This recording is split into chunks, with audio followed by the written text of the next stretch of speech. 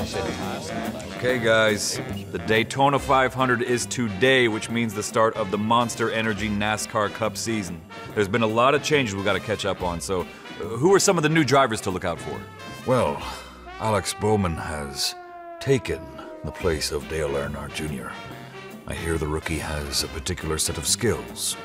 I saw that William Byron also joined Hendrick Motorsports. William Byron, it sounds more like a British politician than it does a NASCAR driver. This year's a little confusing because Eric Almirola goes from the 43 to the 10 car, while rookie Bubba Wallace goes to the 43 car with crew chief Drew Blinkensderfer, which is a cool name. Sounds like a German power tool. I'll tell you what's confusing, man. In NASCAR, it's 4 left turns, huh? But when I drive, it's all right, all right, all right. Okay, are there any rule changes we should look out for? So this year, crews can't send 6 guys over the wall, only 5. That could add 2 to 3 seconds for pit stops, yeah? It's pretty cool they named it after me, right? Pit stops. Stage racing is back again.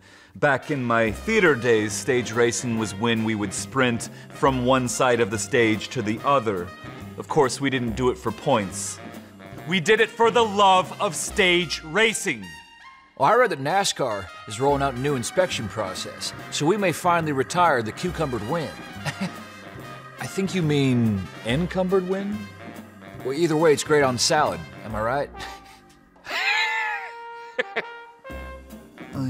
Guys, can we talk about today's race? Does anyone have a pick for who will get the checkered flag at the start-finish line? Wait, so in NASCAR, the start line is also the finish line?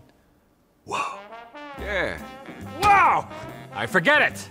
Can someone just toss us back to the guys in Daytona? I got this, Junior. Now back to 3 guys who should restrict their plates in the buffet line. Chris Myers, Darrell Waltrip, and Jeff Gordon. Ta-ta.